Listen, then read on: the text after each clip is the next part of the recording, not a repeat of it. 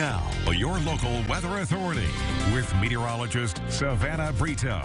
Good morning, everyone, and welcome back. Jesse, Dan, and I actually had the pleasure of speaking with a ton of fifth graders yesterday at the Wabash Valley Fairgrounds for the Vigo County Conservation Days. This first picture, including Jesse and I, is a class from Riley, and then this one's also a class from Dixie B. We didn't get to take pictures with every single class that we met with just because the sessions only lasted about 10 minutes each, and we saw about 300 students.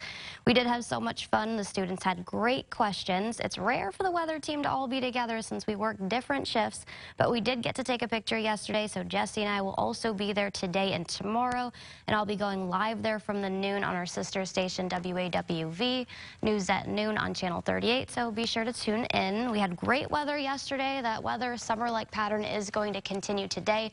We do have some visibility issues this morning, though. Washington's down to just half a mile of visibility, Robinson's down to 1, Bloomington's under 2, and Olney's at 2. The rest of us are either at about 5 miles, which is light patchy fog, or up to full visibility at 10 miles, so just something to be aware of. Allow yourself a little bit of extra time on the roadways this morning.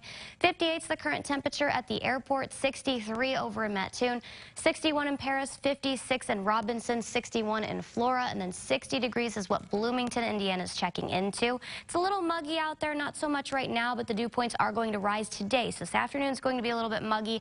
As we head into the weekend, Saturday, Sunday, and early next week, Monday, they are going to rise between about 65, 75 degrees. So it is going to be humid out there those days. Not so much today. They'll rise between about 60, 65 degrees, so a little bit more than what they're sitting at right now. 57 at the airport, 61 in Paris, 59 in Champaign, 56 in Robinson, and 60 degrees is the dew point down in Vincennes. Most winds are calm right now, so that break from the breezy conditions that we had all last week, the weekend, and to start our work week off on Monday is going to continue today. So we're not going to see those windy conditions. Also going to get a break and continue that break from the active pattern we had last week. All the rain moved in Monday, Tuesday, Wednesday. Most of it moved out for our weekend. Got a couple showers Saturday overnight into the morning hours. That break's going to continue. Nothing locally. We will pick up some cloud coverage overnight, mainly the evening hours, and then overnight into Wednesday morning and then parts of Thursday morning.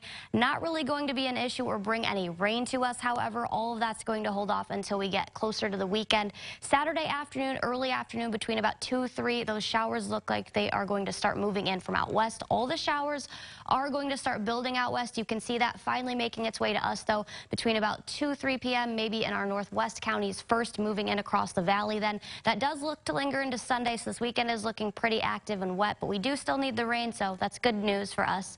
And then 88 is going to be the high today, so still sunny and warm out there. Not going to have to worry about the winds, though, just worry about the heat. 61's the overnight low, partly cloudy and mild. Temperatures on their descend after this. 86 Thursday, 85 Friday, and then some fall weather kind of moves back in next week. Nicole?